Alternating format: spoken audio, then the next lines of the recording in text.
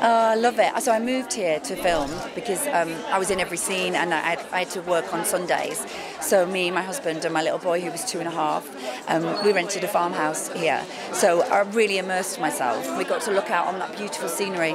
And anyone who watches Gentleman Jack will see that Halifax itself is a character because it's so dramatic. Yeah, it's beautiful.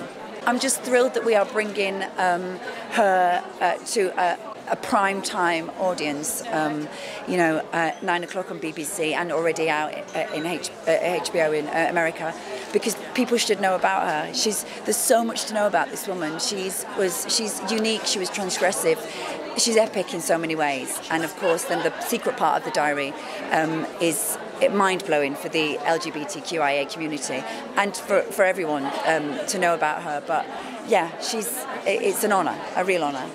So my first agency was in Halifax at Dean Clough Mill, and one of my first auditions was at Eureka with Johnny Ball. I live in near Oldham, so I'm like half an hour away anyway. So we used to do day trips here. So Halifax isn't new to me. It's always been in my life. Yeah.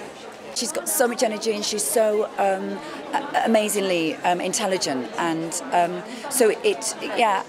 I think it's the most challenging role I've ever played, but the most fulfilling. It was an utter joy. Come to Shibden Hall. You have to come to Shibden Hall. It's beautiful. I had lots of family days out there. It's got. I'm going to do my tourist bit, but I actually believe this. You can go and visit the hall, and then there's a playground and a park and a boating lake and a land train and a little rail train. So it's the best day out. It's wonderful filming in Halifax. I mean, I've filmed here quite a lot now, as you know, and it's always a good experience. It's always just very rewarding.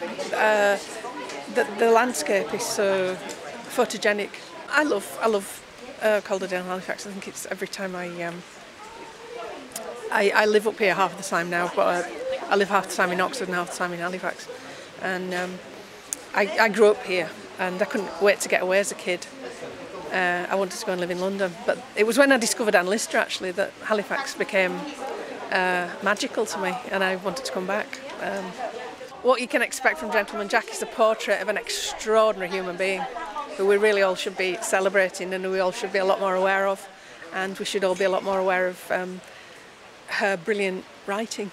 Why wait to come to Shibden and Calderdale? I hope people should come. I mean, look at this place. It's just, there's so much to see in Halifax. It's such a rich, wonderful place.